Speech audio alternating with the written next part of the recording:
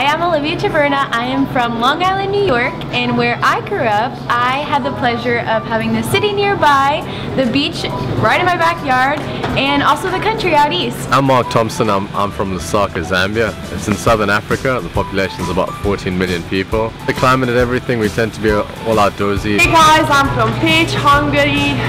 My favorite activities was being outside and going for hiking because we have lots of mountains surrounding us. My favorite thing about my hometown is that on the Independence Day on Guatemala, we host the fair, and it's the 15th of September, so like all the people from different parts of my country go to my town.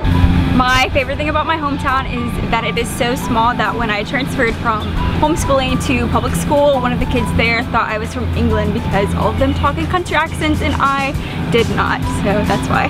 My favorite part about my hometown is the availability of multilingual socks. This one speaks Greek. This one is, well, learning Hebrew.